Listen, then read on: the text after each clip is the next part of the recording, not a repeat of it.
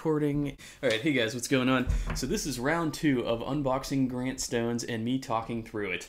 I hope this isn't getting old because I'm actually kind of having fun doing something out of the ordinary as compared to what I normally do. It's ridiculous here. It gets dark at 4 o'clock, so I literally don't have time to get outside and do unboxing videos during the day, so you'll have to bear with me. You'll have to bear with the crappy lighting and my office lighting and all that.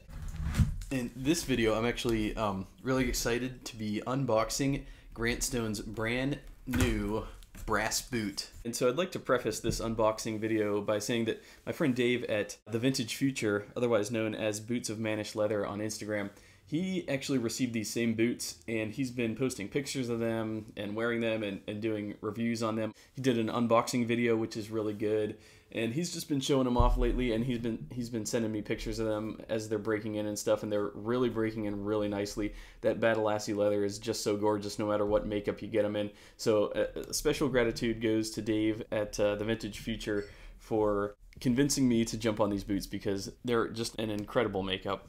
The brass boot came in 3 different colors.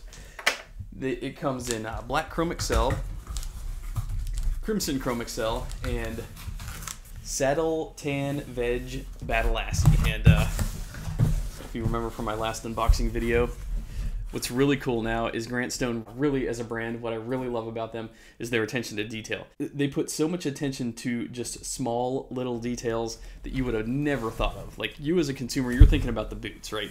But Grant Stone, they already thought about the boots. They're on to the next thing to like try to impress you. And so, like I said in the last video, I pointed this out. They have this little pull ring now.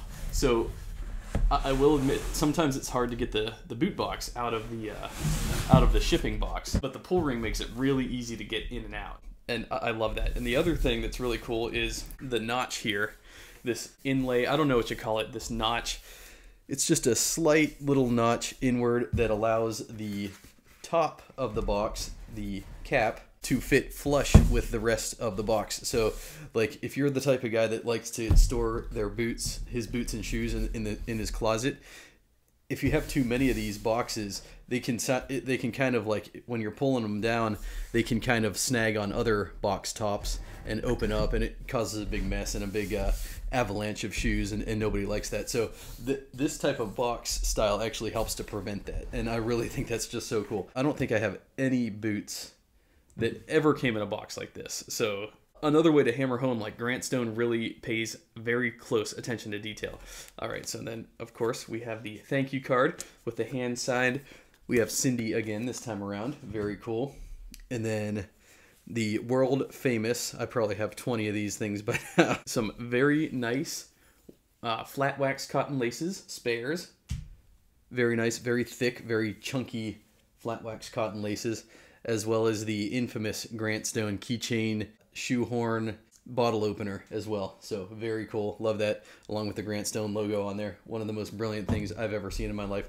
And then I really, really love these sheets of fabric that comes with the Grant Stone insignia on it, as well as these are just so great. Like, I don't know that like I said, I like to store my Grant Stones. I set them down now in the shelf on top of the mat that they came with. I do like to take my shoes out, whether you're setting them on the table, setting them on a desk, setting them on your bed. Like, my bed is the most convenient place for me to, like, sort of condition my shoes. Well, obviously, I'm not going to put my boots and shoes on the bed, you know, with the dirty soles on the bed. So this is sort of like the perfect solution for that. And if it's already underneath your boots, which is how I store my boots, then it's just so convenient. So there you go. 4 ways that Grant Stone made your life better. You didn't even know they would. So, all right, so I'm very excited because I actually chose the brass boot in saddle tan veg Badalassi, and I could already smell that Badalassi vegetable tanned leather. Oh my god, it smells so good. If you've never handled or smelled Badalassi leather before, you're in for a treat if you get these. Now, I do love the smell of Chrome Excel as well. The reason that I skipped the crimson and the black Chrome Excel is just because I actually have so much Chrome Excel already. I'm really looking to expand my collection and get more vegetable tan boots in my collection, as well as I really like this mock toe. And I have to say, like, up till now, Red Wing has been sort of like the leader in this mock toe design. But just looking at it, my initial impressions, like Grant Stone, oh my God. They really nailed this design. It is perfect. The brass boot, I know a lot of guys don't like the wedge sole. Jake from Almost Vintage Style, who I just talked to, he doesn't like the wedge sole, but I love them. I think they're so comfortable. They're a nice change of pace, and you still have some leather. You still have this leather here on the top of the sole here. And one really cool thing here too is there's a leather Grant Stone piece here that says Grant Stone on it, made of pure vegetable tan leather. I could tell it's natural, and that's really sharp as well, and that'll wear in very nicely too. It's embedded just beneath the outer ripple of the wedge sole, so it'll be protected, like it won't wear off. So it's very methodically placed, I could tell. And yeah, wow, I'm really blown away. Like, so I went with my same size, 8.5. I could tell already that these fit, and these fit phenomenally. The only difference, so what I was reading on the website, it still has the tapered. What I love, what makes Grant Stone probably my favorite fitting boot, is it's got that nice tapered heel. It pinches your heel just enough. It's sort of like a love pinch. I love that. It's so damn comfortable. It really prevents heel slip. It really just makes you feel like hugged well inside the boot, secure. So the only difference between this and the Leo Last, which I believe that their new Last, let me look it up. Their new Last is called the Floyd Last. So the brass boots are put on the Floyd Last, and the main difference is the elevated walls here right at the front of the vamp. That's the main difference. It's not elevated so much compared to my other Grant Stones, but it's noticeable, you know, and that's similar to the Red Wing. Now the Red Wing's mock toes, actually, from what I remember, they kind of stop more abruptly, whereas the Grant Stones actually have a nice curvature right here at the tip. I think that's nice. I think that looks really good, really slick. And then, yeah, they have the hand-stitched mock toe, very, very sharp, similar to the Indy boot. And yeah, another reason why I skipped out on the Chrome Excel and went for the Saddle Tan Badalassi for this pair is because I have a lot of Indy boots and a lot of Grant Stone Ottawa boots in Chrome Excel already. So I really wanted to switch it up. I do have two other pairs of Saddle Tan Badalassi. I have the Diesel boot in Saddle Tan Badalassi, and I have the Derbies plain toes in Saddle Tan Veg Badalassi. And I'm really happy with these. Oh my God, this is so beautiful. I haven't even looked at the other boot yet. I don't even need to. Like, I'm just blown away by the details here. Like, okay, so on the back heel stay, this is decorative, but it's got a double stitch from the back heel stay to the quarter, and then it's got a really nice tapered back stay here, back heel strip here, which is an extra piece of leather, very sharp. And so the stitching, the double stitching, starts in the quarter, comes up, crosses the back heel stay, goes over and back over to the other side of the quarter there. So very cool double stitching there. And then what's really cool here is right here in the quarter, attaching the quarter to the vamp, is a triple stitch starting here, and it goes across. So triple stitched, double stitch up the eyelets, hand sewn mock. Talking to Jake and talking to Dave at the Vintage Future, both great guys. They caused me to really look at stitching now for some reason. I never used to look so closely at stitching before, but they really got me looking at that. And then this is a 360-degree Goodyear welt. Beautiful. No storm welt this time, but I would think that storm welt might look a little out of place on these, so I'm happy with that. And yeah, this wedge sole is just wild. It's got really cool ripples, and yeah, I've never seen a wedge sole quite like that. That's really cool. It almost looks like ocean waves on the bottom there. I don't know if you can see. Kind of looks like ocean waves. And so yeah, let me look at the other boot. Can't wait to see the other one. Well, it's probably going to be the same thing. Oh my God, and they smell so good. I love that Grant Stone leather piece right in there. I'm to the point now I could just hold a boot and I could tell if it's the perfect fit. I don't need to even put it on. I could tell you already this is the perfect fit, because these look very similar to my Red Wing mock toes, which are basically destroyed by this point. I use those things to mow the lawn for jobs that I know that I wouldn't want to put my normal boots through. Wow, flawless QC as always from Grant Stone. So solid. Like, they really, if I had to describe the Grant Stone brand in one word, it would be solid. Like, that's what they are. They're so they're so solidly built. There's nothing slipshod or lazy about the construction.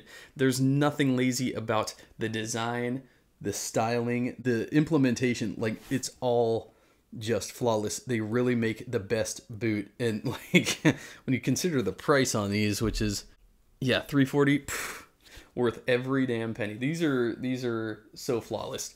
Yeah, we got unfinished edging here on the edging there, which is what I would prefer on a boot like this. Wow, I'm just in awe. You have no idea. I'm so excited to have a pair of their new brass boot. I think here's something Grant Stone doesn't get credit for. I don't think they get credit for their naming either. They really name their boots well. The Edward boot, it brings about an idea of a dressier, more robust plain toe. For some reason, the Edward, it just sounds true to the style. Same with the Diesel. The Diesel's like, and they list this in the description. The Diesel is described as something that's, so the word diesel reminds us of something which may not be flashy, but an object which is built for strength and longevity. This is our rendition of the basic plain toe boot pattern made with proven leather uppers, lining, insole, and outsole. Yes, so the Diesel boot, again, it reminds us of something not so flashy, but built for strength and longevity. That's true for now the brass boot. I think brass is like a really good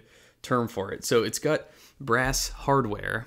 Yeah, full grain leather cowl lining from Milwaukee, brass eyelets and hooks.